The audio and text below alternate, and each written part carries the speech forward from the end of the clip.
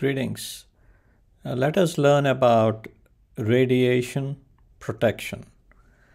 If you're planning to work in a fluoroscopy room, assisting either an ERCP or a complex EUS procedure or a difficult stent placement, you should be careful about radiation and take all the precautions to protect yourself.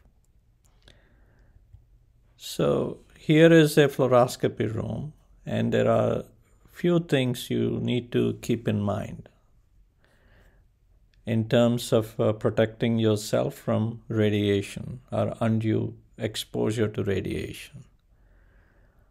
Number one should limit the amount of radiation exposure by limiting the amount of fluoroscopy time.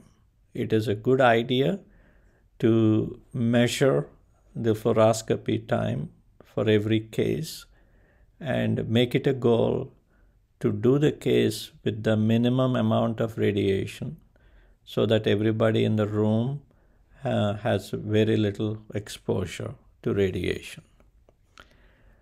As you stay away from the machine, that is, distance away from the machine, the radiation scatter will be less and you'll have more protection.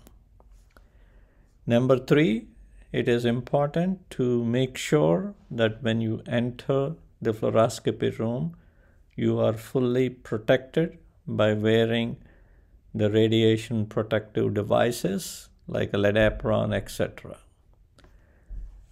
And lastly, radiation damage is a cumulative damage. So it's important to measure the amount of radiation exposure that one gets by wearing a radiation dosimetry badge, a radiation badge. So we will go into these details, but these are the most important principles to keep in mind. When it comes to how to handle the lead apron, the lead apron is the most important device that protects you from radiation exposure to the body. And it's important to keep the lead apron from cracking inside. And one way to do is to hang the lead apron after the procedure to a coat hanger, like you see on the wall here. That is a very important principle, as I've seen many times. Endoscopists, technicians, and nurses, after they have done the case, they are in a rush to go to the next job. They remove the lead apron and throw it on a chair or a bench, and the lead apron gets folded, and that folding can crack the lead lining inside that apron. And once the lead lining gets cracked, it doesn't protect you, and the radiation could go through those cracks. So important to keep the leads safe by hanging them. And once you wear the lead apron, you also are supposed to wear a radiation badge. It's important to have the badge on you whenever you're working in a fluoroscopy room. And it's also important to return the badge every month to one of your senior technicians who keeps tab of the radiation exposure for everybody. The radiation badge measures the amount of radiation that one has received.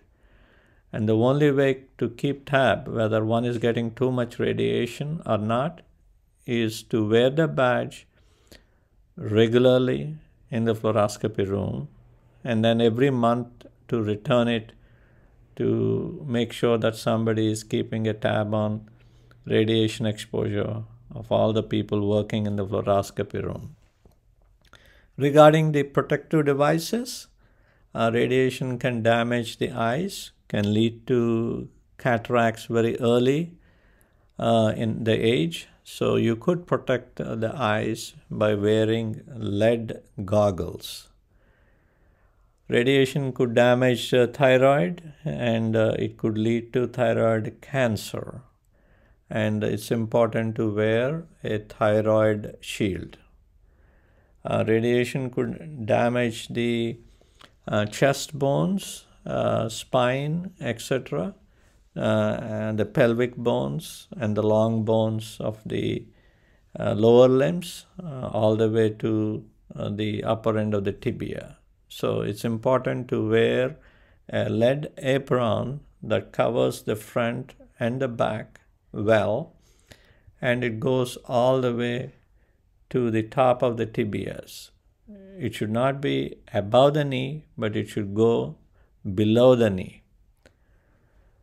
So coming to the radiation badge or the dosimeter, this actually measures the radiation exposure. And what are the do's and don'ts about radiation badge use? And I want to repeat it because this is very important. You want to make sure that you wear it daily when working in the fluoroscopy room. Wear it in the neck and chest area facing the radiation source, and wear it over the lead apron and not under it. And finally, make sure that you do not loan or borrow the radiation badge. So, I want to make this point again. Here is an endoscopy technician who is entering the room. He doesn't have the radiation badge. It's important to wear the radiation badge, and it's important to wear the radiation badge over the lead apron on the chest close to the neck. And one more time, I would like to talk about how do we limit exposure to radiation. One, distance. Maintaining appropriate distance from the radiation beam cuts down the amount of radiation exposure. Number two, duration. Limiting the amount of time that we put on the fluoroscopy on cuts down the amount of radiation exposure. Dose.